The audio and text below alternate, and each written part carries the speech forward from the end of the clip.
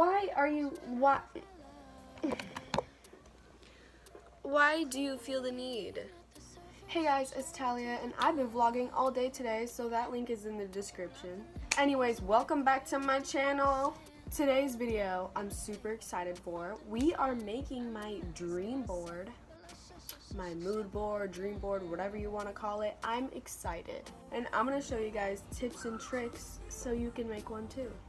But currently my cat is laying on my poster stuff, so I don't know how this is gonna work out, and I'm running out of daylight, so let's try.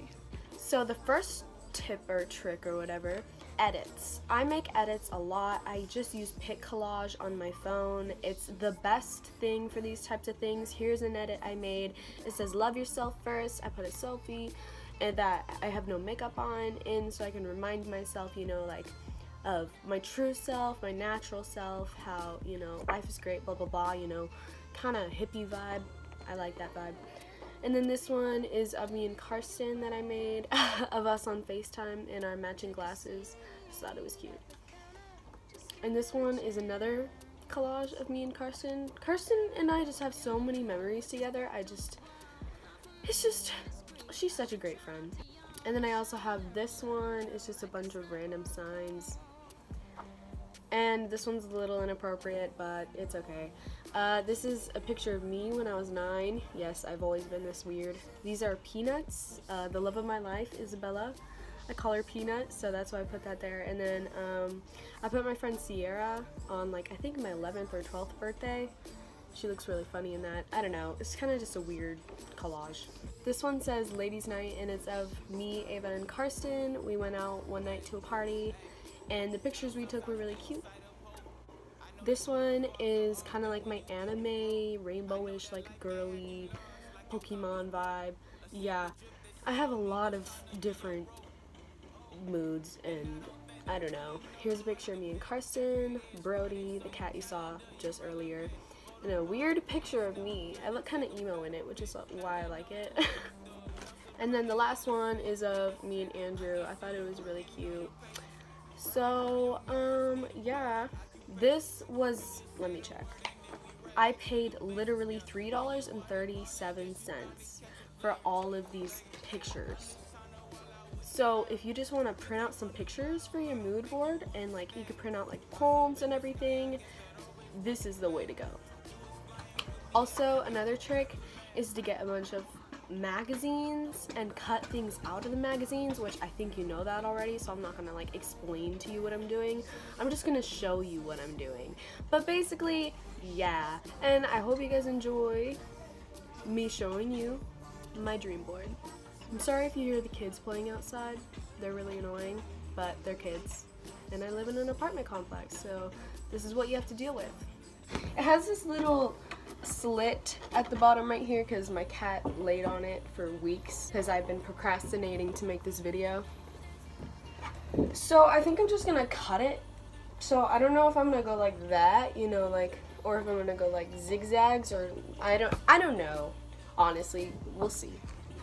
Okay, call me crazy, but just wait. So now that this is cut out, I'm gonna cut the pictures so that I can stick them on there. So with the leftover scraps that I have from this, I'm gonna spell out the word mood, M-O-O-D. I got the M, I got the O, I got the other O, and I got the D. It literally just says mood. I'm so excited. Oh my god, this is great. Okay, so what I did was I cut the picture to the little pointy thing, and then I added some more gold to the edges. I like it. I have all the pictures cut, and this is what they look like. So I think you know what I mean. I think you know what I'm trying to get at now, like what my vision is for the board, now that I'm showing you these pictures. Did you see how I cut them out? I'm gonna go glue them on now. And this is what it looks like currently. I think you guys know what the vibe is now. Yes. I'm so happy.